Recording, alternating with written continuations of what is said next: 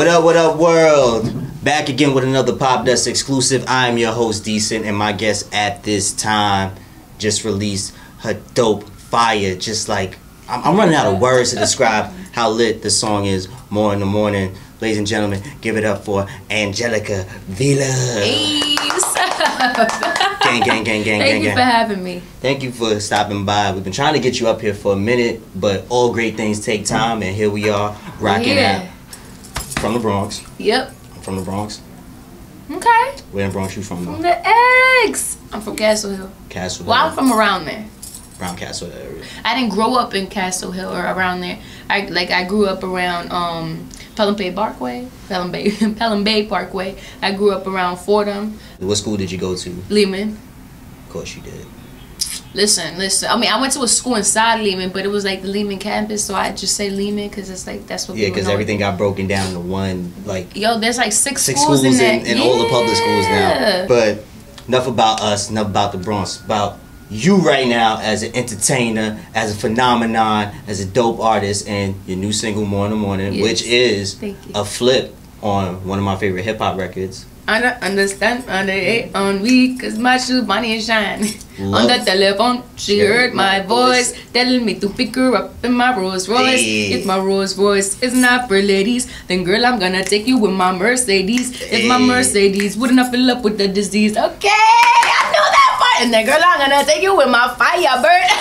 Might have to clear that so Barrett damn, don't sue us. I love when people take old songs and recreate it, but not so much as if they're stealing it, but they're just taking it, paying homage to it, and flipping it and making it their own. Especially since this was a hip hop song, and you made it an R&B song. Well, it started off with Edith Piaf, so it's a French song.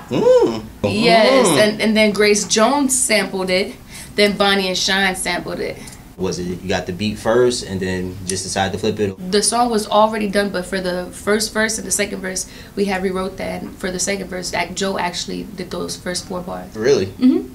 Shout out to Fat Joe. So you pretty much came to prominence by doing covers, in a sense. Yes. So what was it like going from doing other people's songs and getting notoriety for that to you pretty much being on a platform where you're showcasing your own voice and your own material? I mean, I've always wanted to be able to showcase my music. I feel like it was more of like the journey and just understanding my sound and just getting comfortable like with how I want to sound in front of that mic. And so like singing other people's songs was like an inspiration because it's like they're in a position that I want to be in one day. That's what's up. That's what's up. So tell us what life was like growing up in the Bronx. You know, I know as somebody who's, you know, experienced music and experienced life and how the two intertwine and it can make you or break you coming from where we come from. But how did your environment and the atmosphere that you grew up in help shape you as an artist and as a person? The atmosphere I grew up in was always family oriented, so I never really surrounded myself with a lot of people. Growing up in the Bronx kind of made me a little bit gritty and like, you know, aggressive and masculine in a way. Like I'm girly. I'm a girly girl, but personality wise I feel like I'm a little masculine. I feel like that comes from like me being in the Bronx and just looking at the surroundings around me and how other people was living and, you know, the streets. Watching the streets. The streets. So for you to make music that's, you know, so sultry and so, you know, sexy in a sense, it's kind of a dope dynamic, but I don't think a lot of people realize that a lot of women from the Bronx, they do carry that dynamic of, we're beautiful, but there might be a box cutter somewhere on me. Yeah, there you go. Yeah, you just said it. Like I said, I've been around, so I know. Like, go to a party, it's like, everything's cool, you know, then you wind up having to step in, but your girl really got the blicky on her, so. The blicky. I mean, I'm not even a party person. I don't like parties. Like, growing up, I used to get invited to parties, not really that much because I didn't really have friends, but you know, whenever they would try to invite me, oh, let's hang out at the school, let's do this weekend, it's like, we can try, but I'm not really into that. I'd much rather be in the studio. Tell us a little bit more about the journey so far, because one minute you're singing covers and next you're sitting across from Fat Joe, he's mentoring you, he's coaching you, he's helping you, you're hitting all these stages, you're going all over the world. Like, how did it first resonate with you? So I first started doing covers when I was 10 years old on YouTube, and then later on, a couple of years later, like when I was probably like 11, 12, that's when I first got in the studio, and then Years later, Instagram came out with the 15-second videos. I'm like, because remember at first it was just pictures.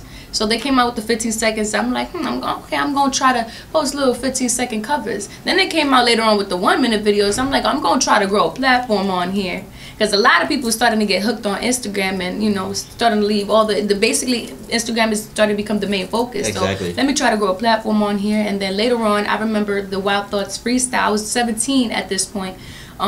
It started going viral, the Wild Thoughts freestyle. Like, everybody was making their own. That's actually how I first heard of you. For real? Yeah. Hey! Listen, I look back to that video and I'm like, oh, why did I post that? I mean, you're saying that now because of who you are right now. Because you're never thinking that when you're in the moment. You know, you go back and look and say, like, oh, what was I on? But I don't know what I was on. I'm like, damn, why did I say all that? But as you can see, it's something that launched you to where you are right now. So I know hindsight is 20/20, but that's definitely a moment that you should be proud of and embrace. I would take that Instagram video and probably frame it if I could. You know, it's true. I would definitely, because I feel like that video was kind of like a gateway for like where I am right now today. Because one of the hottest souls, Pretty Lou, like I ended up making my own version, and one of the hottest souls, Pretty Lou from New York, he ended up reposting the video, and Joe, he's really close with Joe, he seen it on his page. He's like, yo, who's that? And again, I was at the time I was 17, so it's like, you know, there's this 17-year-old girl from the Bronx. She's Dominican, she's working on some music, she's actually doing the single to my mixtape that I'm working on right now. That's him telling Joe.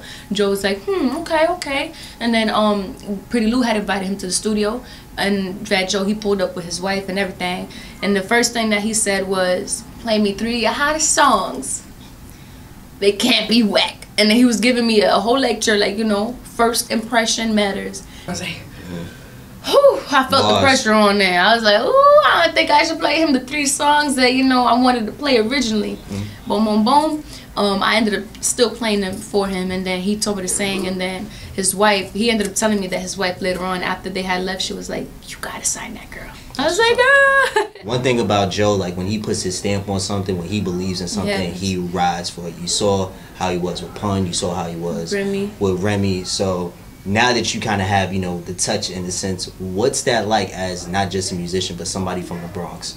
I mean, I feel like it's an inspiration for other people, but it's also an inspiration, motivation for me, because he is an OG, and so I feel like I was blessed with the opportunity for him to drop gems and guide me through like the industry and the music, and, you know, overlook my music and make sure that the stuff that I'm putting out is right and it sounded right sonically, and just, you know, business and like everything is happening correctly. I'm pretty sure we're getting a project somewhere down the line.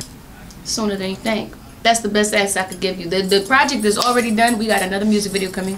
We got another single coming. The music video is not going to be the same as the single that's coming. So there are 2 different songs that's coming out. And, you know, they might be a little remix to More in the Morning. You just never know. But I want to know, though. That's the whole purpose of the interview. Well, you just got to wait for the IG. I'm going to update everybody. Check your Twitter. Check your IG. Check your Facebook. Check your YouTube. Angelica Vila, More in the Morning. The music video's out. Let's get it. Popdust. I mean, do I really have to do a sign out since she did all that? But I'm going to have to do one anyway, because that's what you guys are paying me to do. Ladies and gentlemen, give it up for Angelica Vila.